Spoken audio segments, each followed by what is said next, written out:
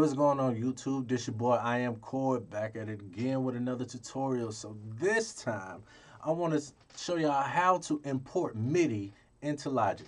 So say you got a Midi file and you exported it from another DAW. In this case, I exported a Midi file from FL Studio. If you need to know how to do that, check out the tutorial that I done on that. So I exported it and I want to import it into Logic so that I can do my arrangements in there and add more stuff to the beat, you know, because I'm quicker in Logic than I am in FL when it comes to certain things. So, first thing we want to do, make sure we got our MIDI file right here. Got Logic open. I'm going to hit File and go to, you can select New, but I'm going to do New from Template, because I have an external Phantom template that I created. So if I want to use my rolling Phantom, I can do it without having to touch my Phantom. I got all my sounds from my Phantom in Logic, or rather to Logic. So once that's done, I'm gonna hit Enter so that my cursor or playhead is back on the 1. And you want to change your tempo. So I know the FLP was at 140. So you can change your tempo right here. I don't know how other DAWs do it, but I know at Logic, I don't have to change the tempo. I can actually go to File, Import, MIDI file, choose my MIDI file, and it's going to ask me, do I also want to import the tempo information? So I'm going to say, yeah, I want to import the tempo. So boom, it's going to bring in every region from my MIDI file that was in my FLP. And you see, it changed my tempo as well up here. So I'm gonna make sure I save this before I get started. Yep, tut. So as you can see, Logic automatically give these tracks a default instrument, which is the Steinway grand piano, which I don't want to use that. As you can tell, like, listen. No, that's not how I wanted to sound. That's not how it was sounding in FL Studio. So we're going to change that. But first, we need to do some important things, important steps. As you see these little zeros right here on the sides of the region. When you export the MIDI, or when you import MIDI into Logic, it adds extra information into the MIDI file that you don't need. So I'm gonna hit I to get rid of this little one over here. I'm gonna go to the event editor so you can see what I'm talking about. So as I select my region, you can see, like, this is the information that came with each MIDI region. Look at my status. Program, control, notes, pitch bend. I don't need all that information. The only information that I am concerned about are the notes. I didn't do no pitch bends to none of these in here. So the only thing that I need is the notes. So we're going to delete everything else besides the notes. So a quick way to do that is we're going to unselect notes. So now it's showing me everything else that was included in this MIDI file. So I'll make sure I got the first piece of information selected, hit Command A, and press delete. As you can see, my zeros went away on the side, right? So now I just got my plain old MIDI file, MIDI region. So if I click on notes again, now it's showing me all my notes that's in this MIDI. So I need to do this to all of these.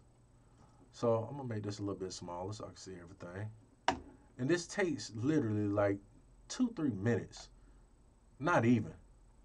So unselect notes, Command A, delete, click back on notes, boom.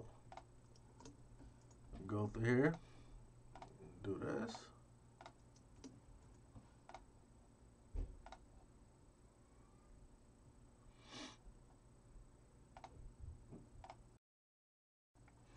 Go to this next region, boom. Get rid of notes, select everything else, bring back notes, boom.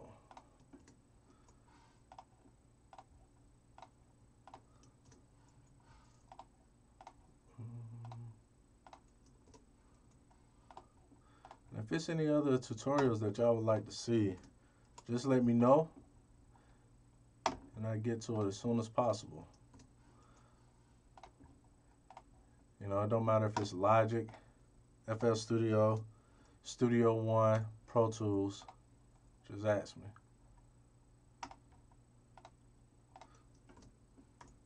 All right. So now, all my little zeros and all that extra information is gone. So, the next thing I want to do, I'm going to get rid of this because I don't need it anymore. Make sure I hit Command S to save. And I want to delete the ends of these regions because it's only 8-bar loops. All right. So now, I'm going to hit I. So now the next thing you need to do is find the VSTs that you were using in the previous DAW that you exported your MIDI from. So when I exported the MIDI file from FL Studio, before I exported it, I named each track specifically so I can know which VST and which sound from the VST that I was using. So if you need to know how to do that, just check out the tutorial that I did exporting MIDI from FL Studio 12 on the Mac, and it will show you everything in detail. So I know these are Nexus tracks. I'll just try to keep them organized so I know what I'm doing. Silent. These are drums. Let me keep my drums up here. All right. So I'm gonna start with this track, and I'm gonna hit Command Option S. So that's gonna open up a new software instrument track. So I'm gonna open up about 4 of them. And then, like I said, these I know for sure are drum sounds. So what I would do is I like to use a machine, but in this case, I'm going to use battery 4. It's going to be easier, and it won't be, you know, working too hard on my CPU up here.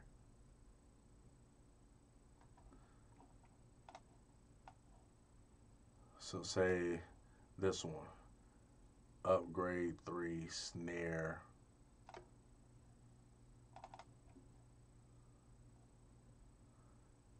Boo, boo, boo. 6.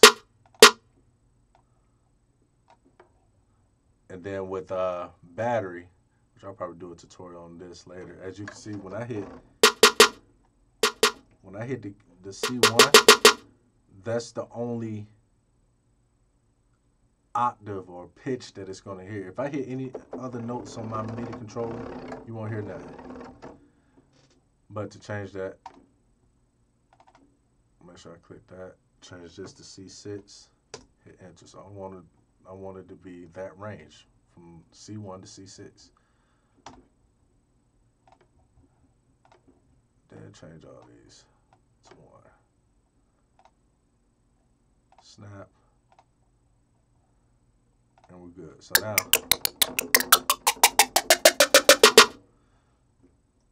we're good. So what I'm going to do, I'm going to go through here and name all my instruments, you know, open up each VST for each instrument. Like I said, for my drums, I would use battery 4, and then I think you can use the EX24 and all that if that's what you're used to, or machine, or whatever you use to program your drums in Logic. Just make sure you open that onto those tracks. So once I do open up the VST, so I would drag this snare right here. So now we should have, and it's a higher octave. So I'm gonna hit Command 4, Command A, hold Shift and Option, and I'll drop down 2 octaves.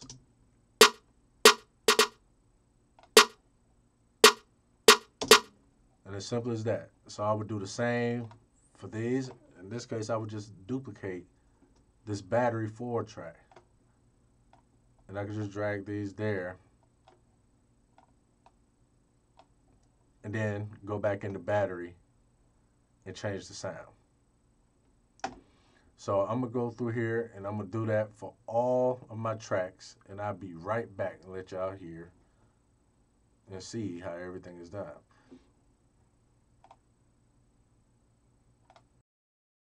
So now I'm back. I've already added my VSTs and selected the sounds that corresponds with the names that I exported from FL Studio. So what I'm gonna do right now, I'm gonna get rid of all these because I don't need them now. And I named them on the sides, so how they're gonna show up, in my mixer, in my mixer window. And I'm just gonna organize them a little bit.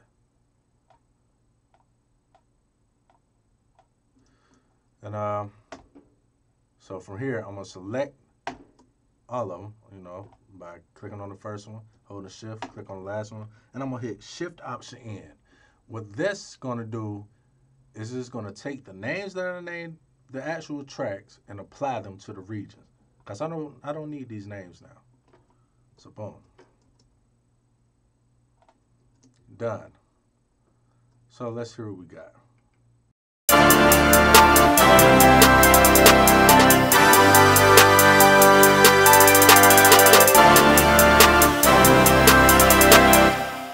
Alright.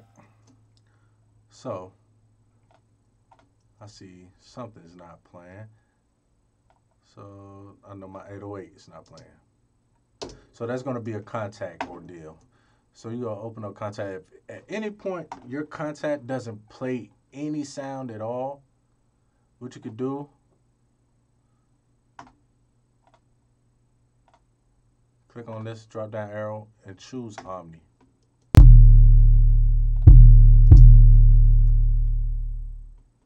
So now I got to check the rest of them.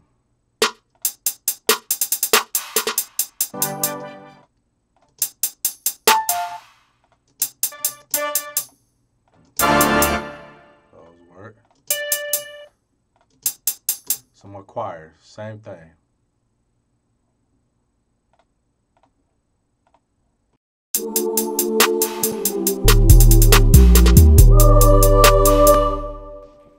And there you have it. So now everything in here is working properly. And now I could go on ahead with the creative side of everything and, do some little effects here and there, arrange it before I export it into Pro Tools. I like mixing in Pro Tools. So that's pretty much it. If y'all have any other questions, please feel free to let me know. Hit me up on doggone phone. Hit me up on in the comments, or you can hit me up on Instagram. I'm always on Instagram at IamKhord, Khord, and I get back to you as soon as I can. Until then, appreciate the support, and I hope y'all have a good one. Peace out.